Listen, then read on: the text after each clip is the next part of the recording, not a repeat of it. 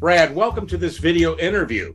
Back when we did an HPT video in January 2022, we had a side conversation about some of the things that you had read from me, books or articles and such, and if I recall correctly. And I was interested in what you had taken and adopted as I kind of presented it, and what you might have adapted, and more importantly, why you adapted it and how you adapted it. So that kind of begins the setup for this particular video interview. But before we get into that, can you give us a little bit of your background in learning and development and what you're doing right now? Sure thing. So hello, Guy. And as I said before, it's a pleasure to be here. Always a pleasure to talk to you. My background is I was in our Royal Canadian Navy for about 29 years. I started off my career as an operational officer at sea in warfare. And around 2005, 2006, I changed my occupations to what we call training development officer in our Navy, in our forces. So that's when I took my first instructional systems design course. In fact, I think it was 2006, and I graduated in 2007. That was after taking some time off from the Navy a little bit before to do a Bachelor of Education. So I kind of had about 2 or 3 years of solid education and then instructional systems design type of learning. So that took me all the way through until about 2018, when my last posting in the Navy was as the lead for future plans for our Navy, looking at creating a concept of operations for how the Navy training system would operate in the future. I then left in 2021 in May, and I joined a company called Fleetway Incorporated. And Fleetway is a company that is closely aligned to Irving Shipbuilding. And so on the one hand of the company, Irving Shipbuilding builds the ships and maintains the ships. And then Fleetway, which is a separate company, but aligned, as I said, we do all the support engineering and also all the training services related to new ship builds. So this is what I'm doing right now. I'm the program manager for training programs for Fleetway. Well, thank you for that background, because I think that's interesting. You've had, one foot in the educational realm, so to speak, and another one in the training realm. And you're kind of using that old school term training, which, I certainly get. And everything today is nowadays sometimes called learning. But nonetheless, so in our prior discussions leading up to this recording, you said that there were a couple of things that you could talk to about things that I've written or shared in articles or books. And so can you kick us off with, what are some of those things that you'll talk about and share with us, what you might have adopted and what you had to adapt, why, and how you might have made that adaptation? Because I've been doing that my entire career. I've been borrowing things from others that I've read or witnessed them and doing presentations or private discussions. And I kind of folded that into my own methodology set. And so I realized after decades of doing this that I was really adapting mostly and adopting some things. But what have you got for us today? So I agree with you. I don't know if everything is totally adopted or totally adapted. It's probably somewhere on that spectrum. And I think when we talk about a few things today, we're going to find out that there are little bits and pieces that we tweak. But I also agree with you. 99% of what we do is probably not our own kind of completely original thought. We are always kind of using, standing on the shoulders of giants, so to speak. So a few of the things I thought about talking today are as follows. I want to talk about the clock face, or the tiered model of the L&D function, kind of overall, and a few of the ways that I've used that around this particular company to organize how we do business and talk to our leadership. The next would be really the book called Assessing the L&D Function. So we can talk about how I used that book and kind of the process that we followed to really open up the eyes of myself and some of the folks on our team. And then one of the other things I want to talk about is is really kind of analysis, that analysis phase, in particular, some specific examples of what I think you would call the MCD phase 2. And then, you know, there's probably a bunch of things in around all that discussion that we'll dig into. Hopefully not too many rabbit holes, but. Well, that's fine. So thank you. So let's start. So the clock face model, where did you see that? What did you take away from that? And what have you done with it? Okay, so when last we spoke, I think I explained that the team that I had was a team of experts, but a small team, folks who'd come from different industries, and I had a task in front of me, which is kind of build this team and then make this team function. And we have a huge task ahead of us, particularly with this next Canadian surface combatant, which is based on the British Type 26 model. So a very big, multi-purpose, very highly capable destroyer-sized frigate, and all the crew and people training that goes around that. So one of the first things I made an attempt to do within this company is to really solidify what our processes were. So tell people how we do business. You know, I'm a big believer in say what you do and do what you say. And so we were doing a lot, and we were going to continue to do a lot, but we really weren't saying what we were doing. So we wanted to nail that down.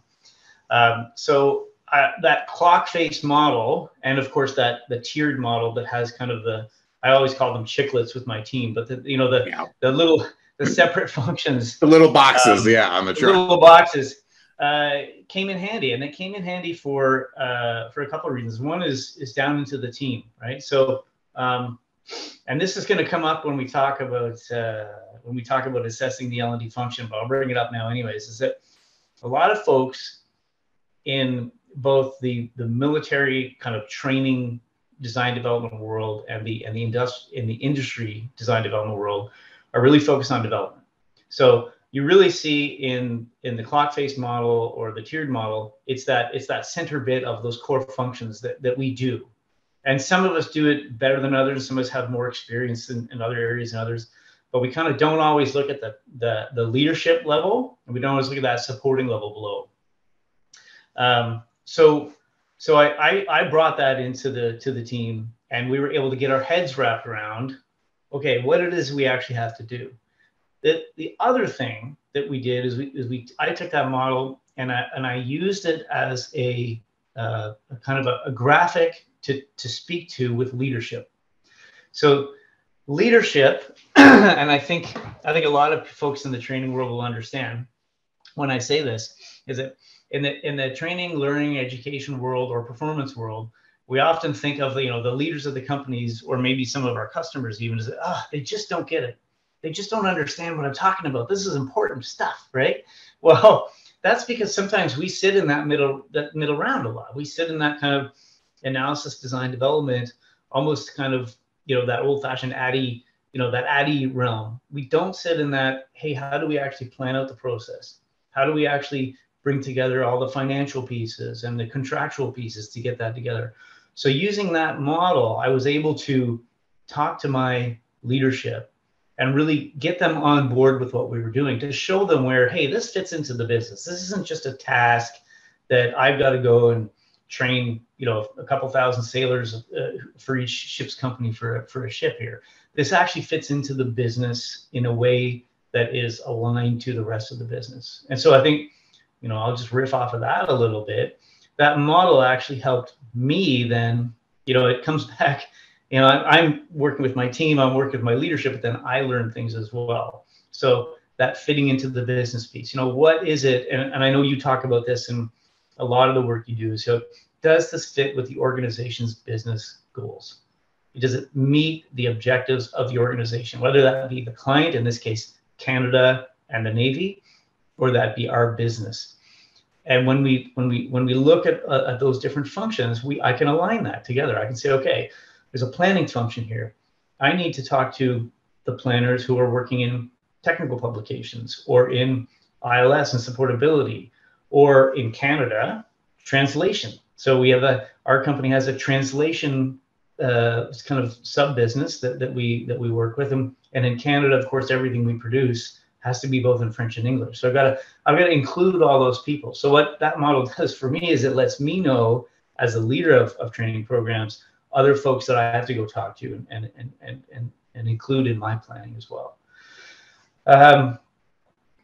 Yeah, I think that kind of. So did I get into adapt or adopt? I think that was more. Well, I think you said how you use that. So part of when I think about adopting and adapting, the adaptation is usually around language and the configuration of imagery, if you will. So, you talked about the 3 tiers. The top tier is leadership, systems or subsystems, and systems to me are always processes. So every chiclet or box on that diagram has a number of processes, and the division of processes from one big one with a whole bunch of branching in it or whatever, where it stops and ends. It's all kind of arbitrary. So I might say, here's 4 processes. You may have seen it as 2. But that core area, that's where L&D professionals, training and development professionals live. That's what they do. It's their leadership that really has to contend with and use the processes or established processes. I think for the leadership tier, the core tier, everybody's involved in the L&D or training and development function to one extent or another, but that's where the practitioners live, the developers, the designers, the analysts, etc. And that bottom tier support, that's there to help middle managers, if you will. That's how I saw it anyway when I first created this back in the 80s. Was to allow them to look at their processes, to continuously improve their processes, create them where they don't exist, do the hiring and firing of people and the development and training of their own people, putting the infrastructure in place that's necessary. And then the last box on the whole model there is, special assignments, as assigned, because everybody I've ever dealt with always had, something that didn't quite fit their functional responsibilities, but were other duties, such as, maybe supporting recruiting or whatever. But so what kinds of things did you have to change or find it necessary or helpful to change in terms of language and that imagery? Okay, where do I start now? I kind of wish now I had some of the actual diagrams and up, but it would take too long to find them at this point. I think what did I have to change? There were some things that I could cut out of it completely. Okay, so maybe let's talk about what I've included fully, partially, or cut out completely. Things like HR. There's a lot of the HR processes that for our company is we're obviously there's a good relationship with our HR team and along the whole path of hiring and things like that. But a lot of that is really not up to me. So I work with people. On the financial side, that's another piece. So I guess there are certain parts of the way we do our finances that I don't have a lot of say in, right? Right. So there were those things I would say largely cut out. Now I'm not saying that we're not doing financial management and things like that, but there's some more details there. The things that we've probably adopted more fully are, as I said, in that middle, those core processes. I will say though that I have divided up that middle line into 2 distinct levels. And I believe, and don't quote me on this, but I think you actually cover this in some of your other work, but there's a strategic level of those core design processes, those core processes where, it's probably me working with the customer, working with other customers and the other folks who are part of the industry kind of partnerships that are working on this particular example that I've been talking about, Canadian Service Combatant, where we will operate at a strategic level, doing that analysis, high level design, and then not so much strategic and development, but those 2 areas where you're really putting that strategy together. And then each subset of that will be have its kind of in military terms operational or tactical level. So that tactical level of the MCD phases and things like that for each specific subsystem or mission or something like that. So I've divided those into 2, at least in my mind, and in some of the graphics I've created where we engage at a strat level and then we engage with the customer at each specific level. Yeah. So let Yeah. me interrupt for a second here. So MCD, modular curriculum development / acquisition. That's my adaptation of ADDIE from back in the early 80s. In 82, when I became a consultant, I framed my own ADDIE-like process so that I could plan projects, price projects, manage projects through their life cycle. And so that's very tactical most of the time, at least the bulk of it. The front end of it, which can overlap with the strategic level, which I would call curriculum architecture. Now, I've been changing some of my language just last year. Curriculum architecture design has become architectural, instructional architecture. And the MCD, modular curriculum design, the ADDIE level, is instructional development. I've kind of gravitated back to the term instruction because to me it's inclusive of performance guides known as job age or performance support, and learning experiences, which in the old days was training or courses or whatever language people needed to use. But instruction seems to be a term that's all inclusive of those two routes to trying to impact performance. But I agree. So I like that you've divided it up from a strategic level, kind of, figuring out what could be, what should be, and then at a tactical level, putting it in place, standing it up, revising whatever you've already got, or creating or buying things from scratch. To be fair to you, Guy, I just got out conducting performance analysis, which is okay. Another one of your books. To be fair to you, in fact, it is curriculum architecture design is the term I'm using. So I've adopted that full scale for that strategic level. Not necessarily, we don't use MCD in our discourse in our company. So that's probably more of an adaptation of what you've done. And actually I'm probably trending into the third thing that we really wanted to talk about, which is the ADDIE model. So you just explained to us that you developed MCD in the early 1980s. So we're 40 years later, right? Yeah, pretty much 40 years later, and here I am using MCD. And then there was this even earlier model that's based on a whole bunch of stuff. Some people argue the 1950s kind of defense world, but the ADDIE, Yeah. So what I'm about to say is not a criticism of anyone on my team. I have actually a phenomenal team. I love going to work every day and working with these folks because they just bring so much to the table. But I do find that many of the people who are attracted to any of the job openings we have, or people with experience in training, everyone, including myself, we always go back to the ADDIE model. It is what it is. And folks in college courses and university courses, anyone touching on instructional systems design, you might hear a few kind of little changes. Sometimes that they work in program planning, but really they're talking about ADDIE when it comes to training, things like that. So I've used assessing the L&D. If I keep looking back at my bookshelf here, we've used assessing the L&D function as a process. I brought that into the team, and what we've been able to do is use that to I was going to say combat against something, but that's not really what we're doing. We're opening eyes.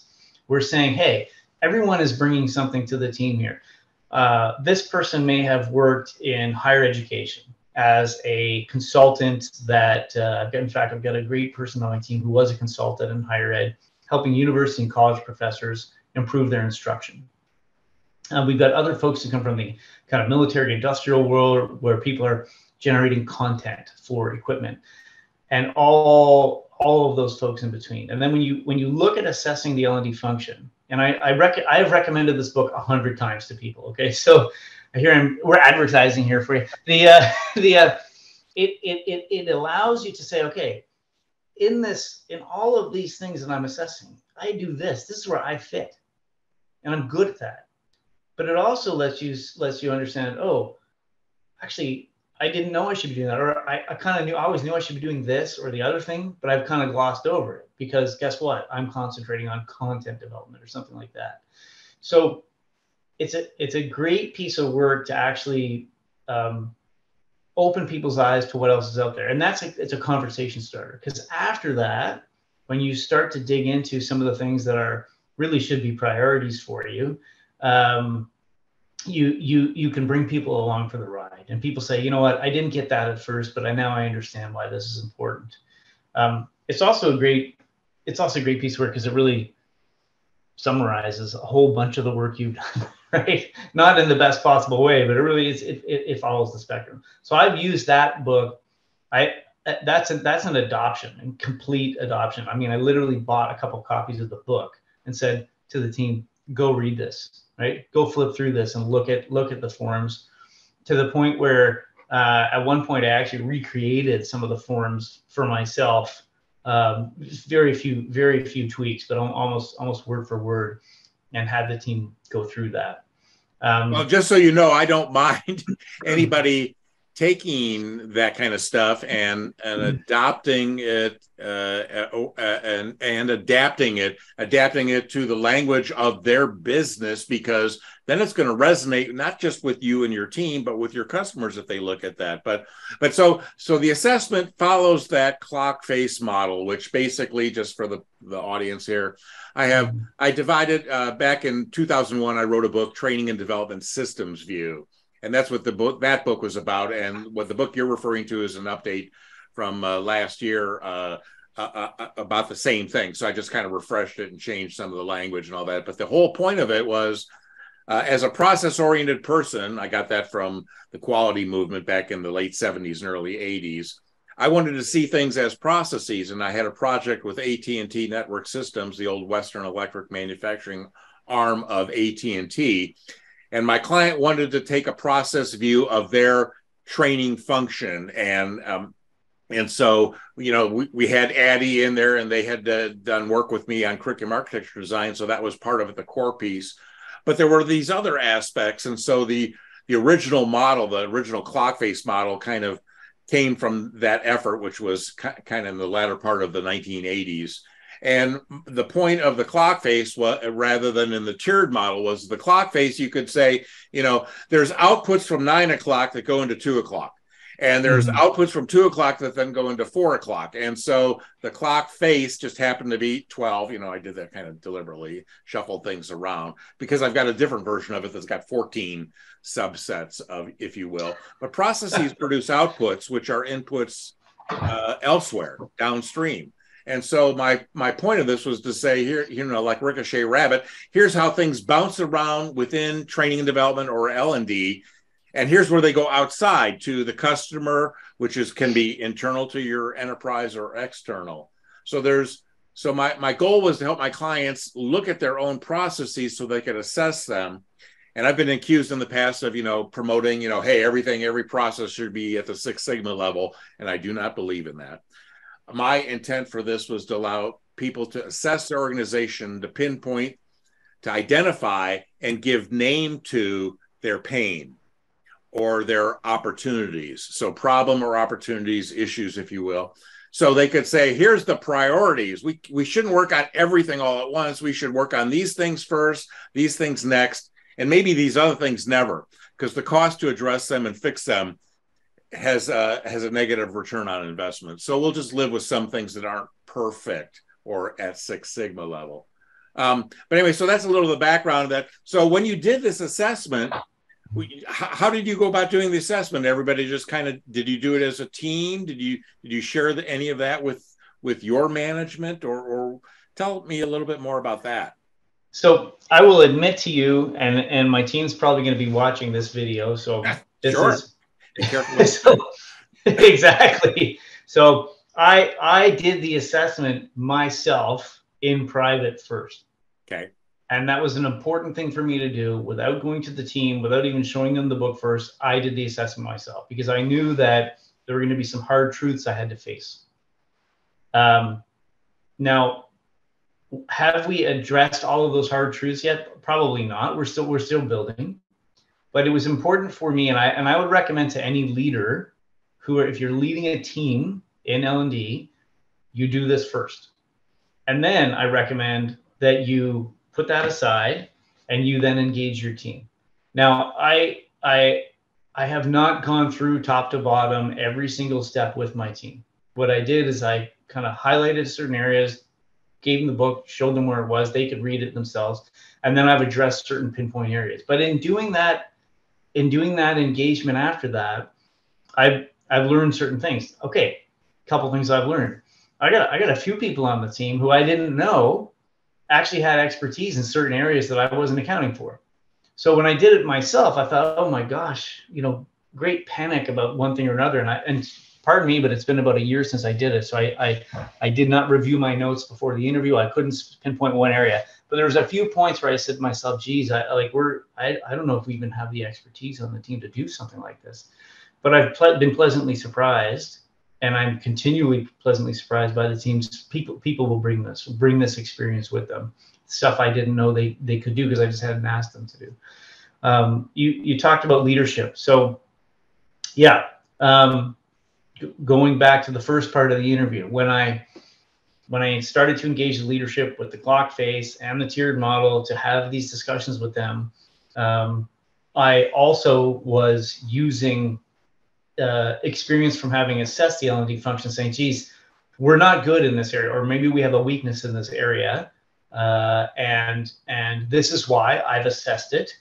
We have work to do. Link it to the requirements for the work. That's, in our world, this is what we have to do. We've got to trace everything to something we're required to do. So I've said, we're required to do X, Y, or Z, whether that be maybe,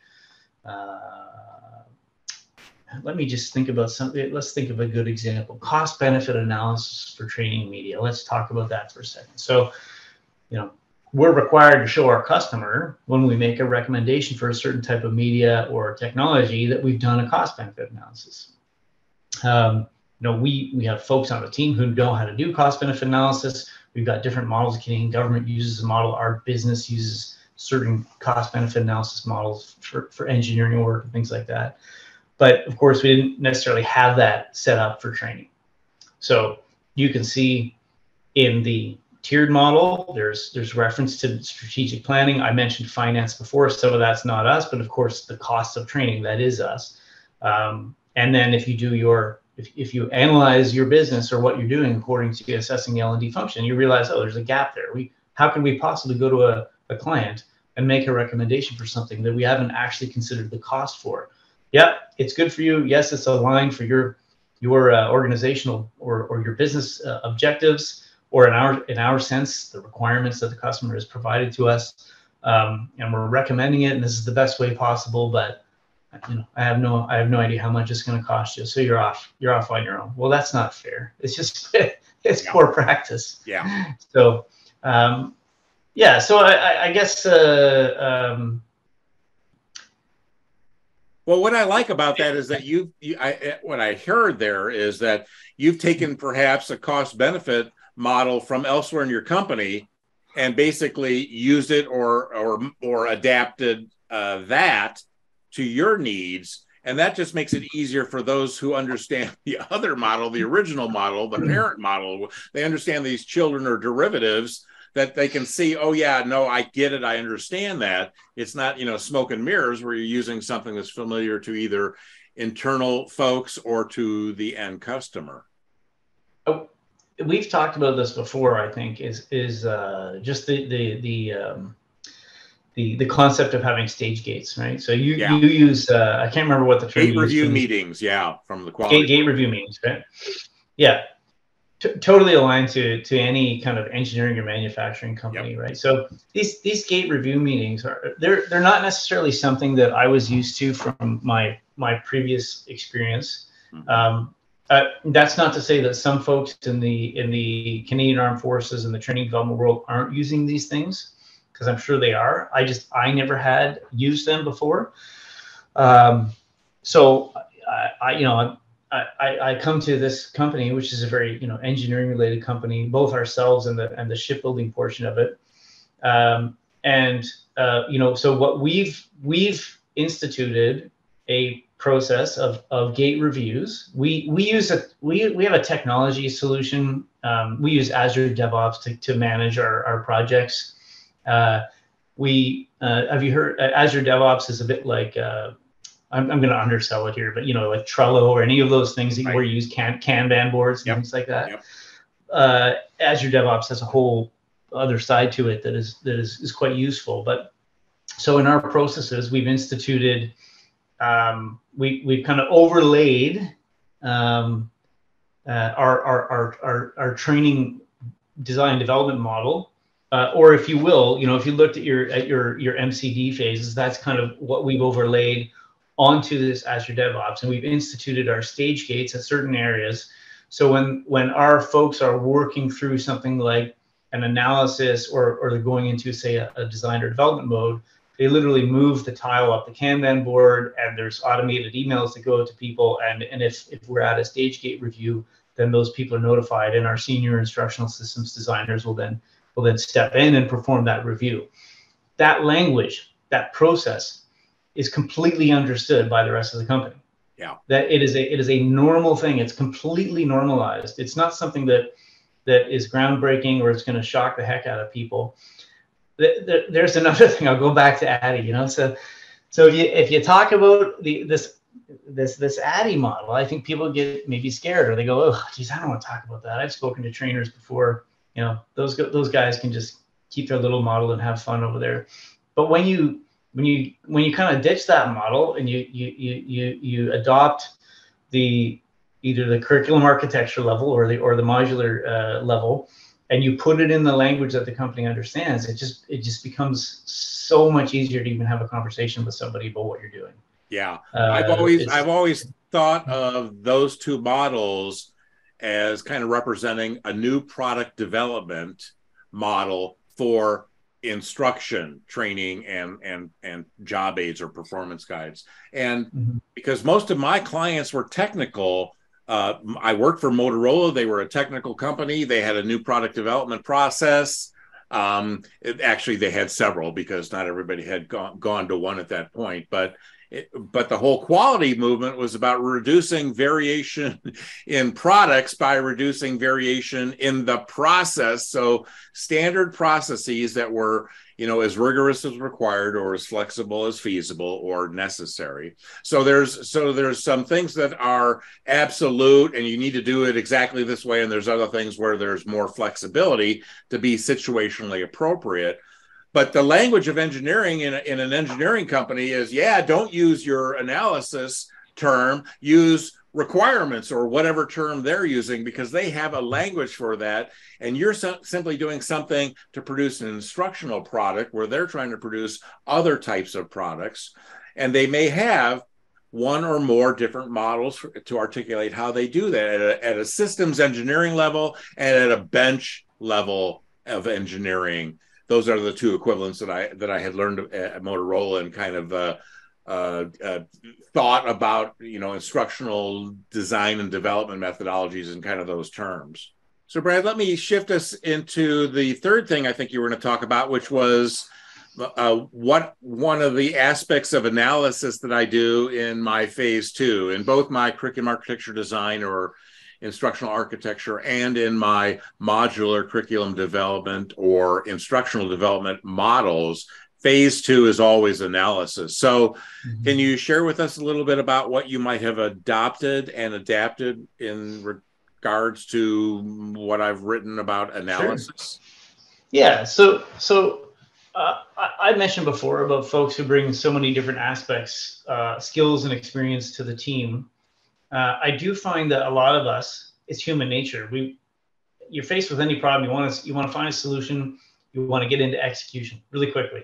And it's funny, my wife and I talk about, she works for the Nova Scotia provincial government. We talk about this all the time. You know, you gotta take a step back. You gotta analyze something and use some good tools. So I find that we all tend to do that, especially in training, in the instructional or training or performance kind of world. MCD phase 2, you have in one of your books the table for performance model and the process that you describe. So we were faced with a small project, I'll say, earlier on. We don't just do training for ships, we do some internal L&D and some other things. So And I said, you know, we're going to give this a try. We're actually going to kind of put this in place and go through it and figure it out. And it was tough. It was tough because of everything I said, and because you're dealing with really smart people. I mean, everyone has some really incredibly intellectually sound people on their team. I had a bunch of people saying, well, you know, we don't really do it that way, and that's not really what I'm used to. And how about this, and how about that? And I thought, that's great, but I really want to try this because it's good, right? And so we kind of put it in place, and we kind of mishmashed it around. I've used in the past the behavioral engineering model for a number of analyses. I find it works well, but it doesn't necessarily get you down to the detail, the level of detail you need to get in the performance modeling activity, which really talks about specific tasks and roles and helps identify performance gaps. So can I say that we've adapted or adopted this yet? No, I cannot. We have not done either. Have we tried applying it? Absolutely we have. Have we learned some lessons from it? 100% we have. Is my team fully gonna use it? No. Are we gonna use the BEM? No. So I've had a few folks who, of their own volition, have developed an analysis kind of process for us. And at this stage of making this video, I have not read it yet. They're developing it. It incorporates a whole bunch of different things, and they're going to present it to me, and we're going to see where that goes. So so maybe in the future I can report back to the audience somebody how much has been adapted or adopted. The real point is if anyone out there is listening to this video or watching this video and is struggling with analysis, I highly recommend that you dig into, in particular, your writing guy on MCD Phase 2. Look at the table and the process associated with filling out that table. I can't guarantee it's going to fit everyone's business context, but it's certainly going to help you along the path to getting to success. Well, yeah, thank you. And I need to give some credit here where some of my methodology came from.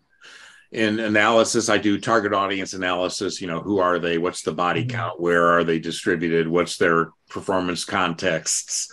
What are their learning contexts? You know, what do they have a little room to go to, or they have to do it out on the top of a utility pole, or where do they do their learning? And where do they do their performance? And the second part is the performance analysis. So I learned a derivative of a Gary Rumler methodology.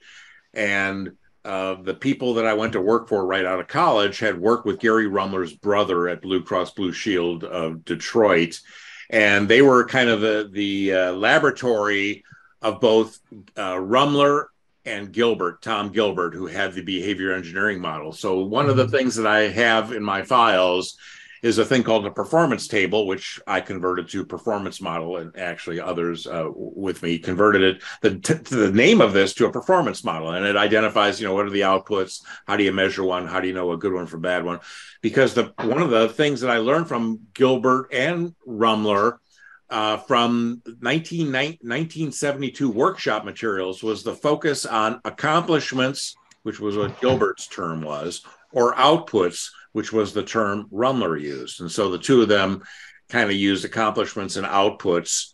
And that's the results of behaviors, of knowledge and skills, of task performance, behavioral tasks that you can see, cognitive tasks that you can't see. It's the thinking tasks. And so it's always focused on, you know, what are people producing and what are the measures for those things? And so I've adapted a lot of stuff from Gary Rumler, adopted some and adapted most of it, particularly changing some of the language and all of that to create something that I could use to make sure that I was focused on performance and the outputs and the tasks of performance. And then the third thing, part of my analysis are the enabling knowledge and skills. And that all comes from Gilbert's knowledge map. And that was in his book, his 1978 book, Human Competence, which came out the year before I got in the business. But the people that I went to work for had a different version of a knowledge map that they had created and been using at training development efforts at Blue Cross Blue Shield in Detroit. And it basically framed, what about knowledge? If you understand the outputs and the tasks, what about the knowledge level? What do people need to know in order to be able to produce outputs? And so all of my analysis approaches basically come from Rumler and Gilbert. And they were partners at a company called Praxis back in the 1970s. And they'd both been practicing these things before coming together as a consulting firm back in the 60s. So all of this stuff goes way back. And there's many different practitioners who have used and adopted and adapted methods from Rumler and Gilbert and others like Bob Mager and such. So I was learning from Magers and Harlesses and all those and putting those together in mind. So the credit for how I do performance analysis really goes to a lot of other people.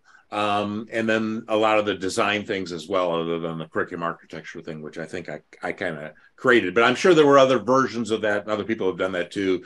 Joe Harless had his approach to curriculum architecture. I created my first one in 81, and I don't know how far his goes back. Most of the time, to have learned from some of these masters, you had to go to their workshops. They weren't producing books and giving this away for the price of a book. You'd have to go to their workshop and get fully trained in doing this, because I think one issue is that if somebody read a book, if Guy read one of their books and then went out and misapplied it because he didn't really understand it, it would reflect poorly on them. So I think that they always wanted you to go to their workshops where they could really hone your skills and hammer something into you if it was, slow in coming. But so when you did this performance analysis stuff and your people, it is different. It's a different approach to a lot of the instructional analysis efforts that I've witnessed over the past 40 some years. But don't hold your people, whatever works for you. If your people come up with something and it works and it leads to the design and development of instruction that really helps people learn how to do their jobs, well, that's the goal. It's not, adopting something. It's adapting from multiple sources, I think, is important. It's absolutely adapting from many multiple sources. And I think whether we realize it or not, I mean, you have kind of a bit of an encyclopedic memory, I think, and you can kind of recite all of these names and places and stuff. If other folks out there are watching this video and they're like me, I don't know where I know this stuff. I just knew it from somewhere. Yep. then that's fine. And that's what people do. So, we got folks on our team that have done bachelor's of education, or other folks that have done some different certificate programs or diploma programs. They may not even know where this information is coming from, but they're building it. We should talk a little bit about workshops, books, and then the plethora of information out there on the internet. I like doing this type of video with someone like yourself, because we're talking about work that someone's actually put time and effort into, and you've aggregated a bunch of stuff and analyzed a bunch of work and experience from other people, and I have, and so we talk about it. There's a host of stuff out there on the internet, half of which I wouldn't trust as far as I can throw it. There's some great folks out there on the internet, like Will Thalheimer and what I think we used to be called the Debunkers Club, and other things that they're kind of sorting out the wheat from the chaff, so to speak. One of the reasons I guess I'm old fashioned. I'll just show you here. I like books. This just happens to be one of yours, but I still use flags and sticky tape, and so I'll go. Oh, there you go. Look at that. There's a lesson map. That was important to me, so I flagged it. And I've got any number of books here. Engineering. What is this? Engineering Toolkit by Jim Goodell. It's a great read. Evidence Informed Design by Nealon and Kirshner, and a bunch of others that are all flagged up. And I can go to my reading area and kind of read and refer to them. Whereas if you're relying on internet sources, you really got to be careful of what you're looking at and make sure that it's rooted in the science or the evidence, right? So if there's another recommendation I can make to folks is and I know professionals do this every day, but I wish I had an encyclopedic mind like you. Well, so I'm a gray beard. You got some gray in your beard as well. And so I have to tell you that, so I was telling this story the other day, and I used to use Tom Gilbert's language for, he used the word exemplar. And so I had read the Human Competence book starting back in 1979. It was one of the first three. I was given three things on day one. A newsletter from Rumler and Gilbert, their Praxis newsletter from 1970 that talked about guidance, which back in 1979, when I first read that, those were more popularly known as job aids. Nowadays, it's performance support and a whole bunch of other names, and I call it performance guidance, because I could get a map that's a performance support item. It doesn't tell me what to do. So performance guidance tells you how to perform. It's step by step, etc. And I was given Bob Mager and Peter Pipe's book, Analyzing Performance Problems, which really set me on fire. I read it my very first night back at the hotel in my new job, several hundred miles away from where I had just come from. And then I started digging into human competence. It's important. So it's important to, so my story was, so I used the word exemplar in front of a bunch of manufacturing operations managers at Motorola. And the head guy in a room full of 30 of them stopped me when I said the word exemplar. And he said, "Guy, we hate that word. That's a $3 college word. And we are the belch, fart, and scratch crowd at Motorola, different than all those degreed engineers, that make up all of management ranks at Motorola." Anyway, so I was dealing with the salt of the earth. And I said, "Well, you don't like exemplar, so how about master performer?"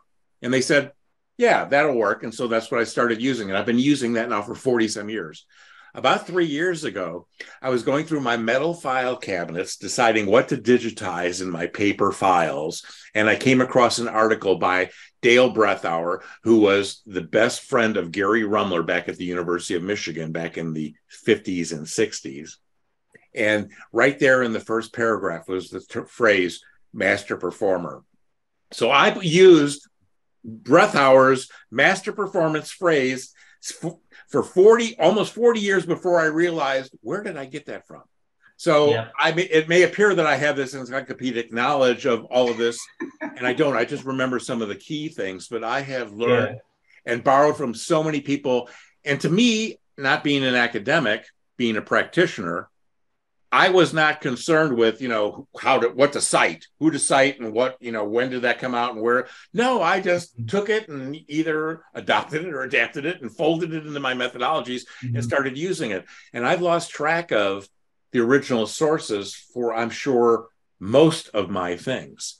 But I've been encouraging people of late, to adopt what you can and adapt the rest, because that's really what you're going to need to do, because you can't take my language and use it as is. You need to figure out what's the equivalent in my context and convert that language so that it resonates with your customer, because they don't want to know how you make the sausage. They just want to know that you make the sausage, and how you go about it is somewhat familiar to them, so that they can, check in at the appropriate point if you're not offering them 8 review meetings or such.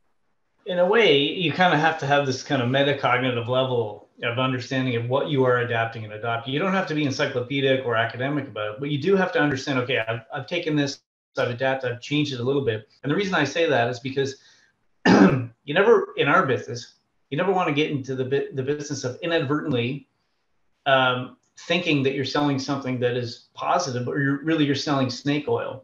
And you can get into that trap if you're not at least somewhat cognizant of whose work you're relying on, or maybe what model you may have seen in the past. So I guess I'm contradicting myself from what I said a few minutes ago, of saying, hey, I don't really know where I got that from, but I learned it somewhere.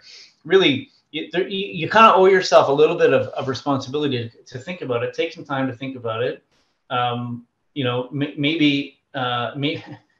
Maybe have a conversation like this with someone on your team, this conversation that you and I are having.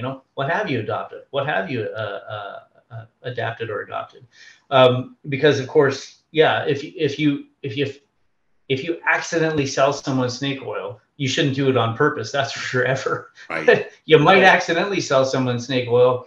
You're not meeting their organizational objectives or yours, and you're not going to meet the requirements. This is going to get you in hot water. That's for sure. Yeah, I used to rely on my professional association, NSBI, the National Society for programmed instruction that became performance and instruction that became performance improvement, and now it's ISPI, the International Society for Performance Improvement.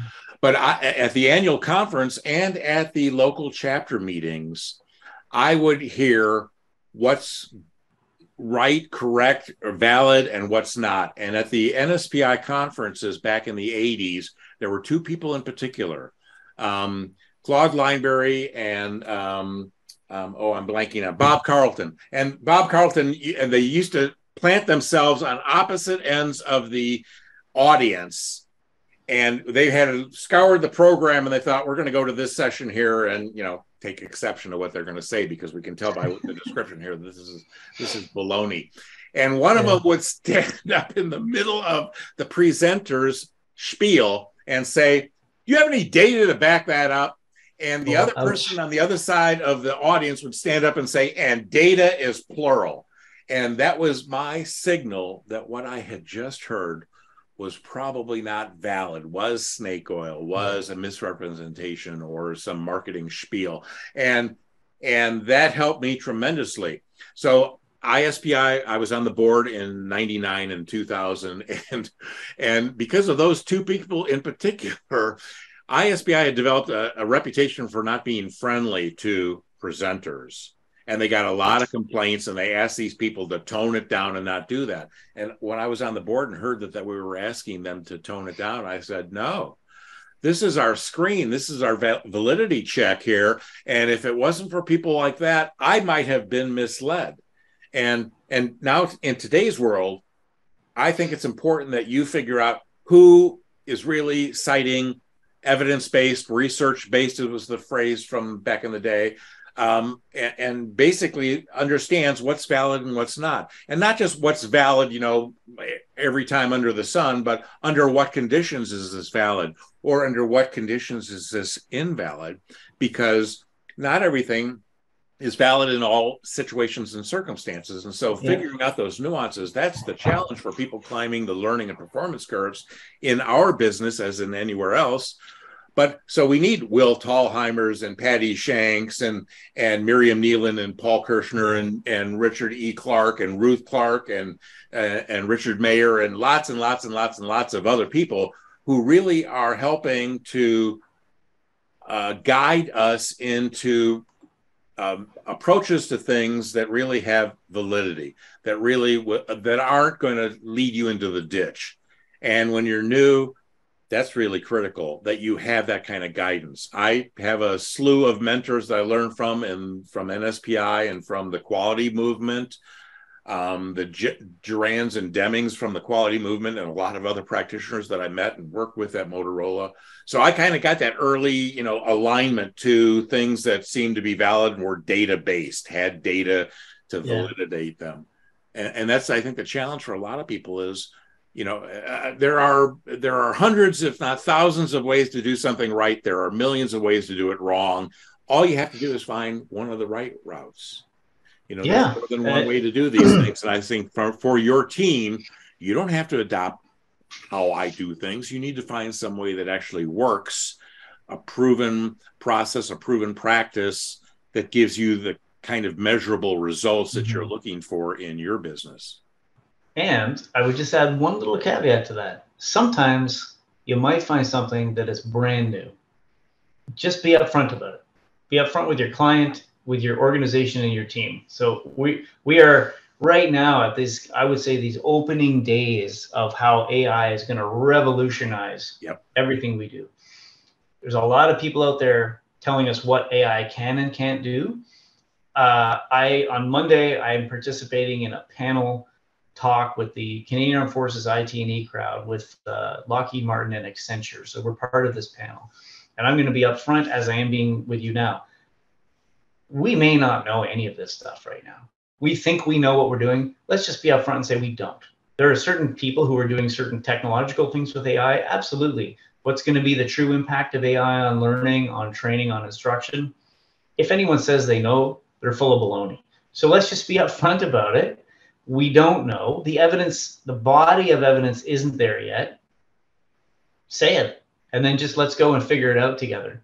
So we've got all of this behind us. You've mentioned models from the 60s 70s, 80s, and now, and there's going to be new models. And to be frank with you, I'm damn well excited about what's going to happen in the next kind of 10 or 20 years in our field. That's for sure. Yeah. And that, so let me bring us back to the clock face model. At 11 o'clock is the research and development of performance-based instruction, training, learning, whatever you want to call it, whatever you need to call it. And so as new things, new tools and techniques come into play, we need to experiment with them. We need to not do it on the highest risk effort that we have, unless everybody agrees that, yeah, we should do this because the potential benefit. But so we need controlled experiments of new things to see how that plays out, to see what we can learn from them, to see if and when, how we might incorporate those into our philosophies and our processes and our practices. And AI is just a beautiful one. Now, Richard E. Clarke was working on using artificial intelligence to do cognitive task analysis. And it's an effort that's kind of gone, he's retired, and back at Southern California University, the people who were doing that kind of went in a different direction. And so I don't know where that stands, but there was promise, there was hope that artificial intelligence could interview experts and sort, the issue is that, you and I, any expert, any person on the planet can explain about 30% of what it is that they're thinking about what they're doing. And so you interview a single source SME, they're going to give you 30% of what the novice needs. And so you need to talk to multiple experts and combine what you get, because everybody knows a different 30%. And is missing a different 70%. So if you do enough interviews, he says 5 or so, you basically get up to about 85% of completeness of your content that can guide performance of a novice. And so artificial intelligence, I'm waiting for artificial intelligence not to give me all the content in the world, but to first do the analysis of what's the outputs to be produced, what are the tasks to be performed, what do you got to know? And if they can begin to get that from experts who are currently operating at a level of mastery, well, then we can figure out, well, what content fits that. And we can screen content that, we need to get to the essential content and screen out all the extraneous content, because the last thing learners needs is boatloads of content. And in a way that allows us in this profession to operate at a higher level, because we're now applying our experience and our expertise and intellect at the higher level tasks, not quite frankly, some of the most boring tasks, which is like interviewing people, right? I mean, it's great because you get to know a lot of people and you get to know the job they're doing even better. But if that can be come to you either using natural language processing or another kind of AI applied in a different way, then we can really get down to, okay, let's get down to the higher level analysis of this information. So it is exciting. Yeah. I mean, technology, it's wonderful when it works, but that's, to me, and this is an overgeneralization, probably not true in specific situations, but in the 40 some years that I've been in the business, the only thing that's really changed is the technology that enables us to do our work, to deploy our work, and to administrate our work. And there are new things that are being learned about in the learning sciences, et cetera, that will have impact on what we do. So we've just got to have a watchful eye towards that. And that needs to be deliberate. We need to be scanning and scouring the new things that are coming down the pike and deciding when and how, or should we even play with this a little bit and learn from it, and then to see if it's something we should incorporate or not. Brad, let me bring this to a close by asking you, so what advice do you have for our audience regarding, not just adopting or adapting from me and other sources, but so what guidance would you give your team or to other people elsewhere that are not necessarily new to learning and development, but are new to a performance orientation approach and working at a more strategic level? At a more strategic level, okay. Well, I think the first thing would be if you, let's say I'll go with trust yourself. Okay, so we've talked a lot about referencing folks and the fact that we stand on the shoulders of giants, or however that saying goes.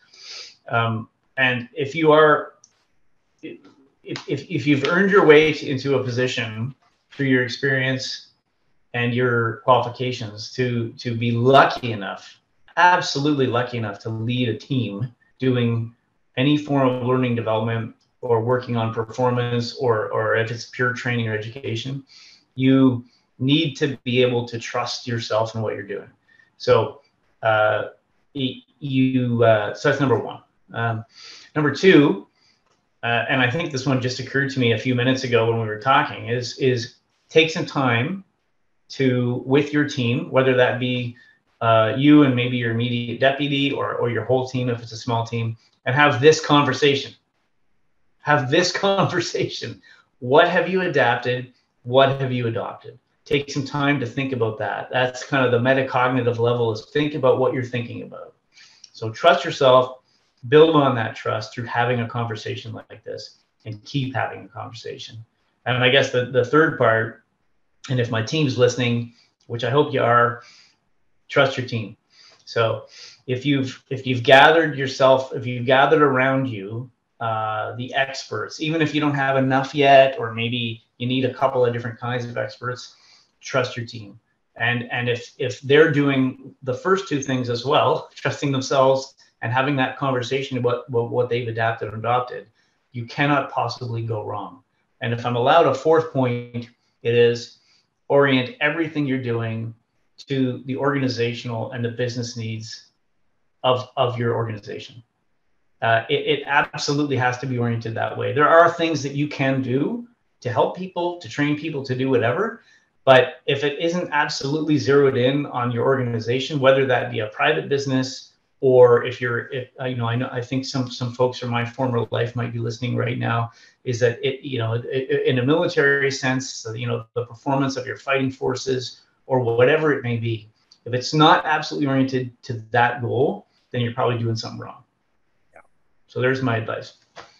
Well, excellent. Brad, thank you so much for sharing with us today. And you and I at least can have a private conversation sometime in the future about where you're getting to on all of this. But best wishes to you and your team in impacting performance in a measurable way. Thank you, Guy. And as always, it's been a pleasure. I love having these conversations with you. And I look forward to more conversations. All right. You have a great day. You too. Bye. Bye.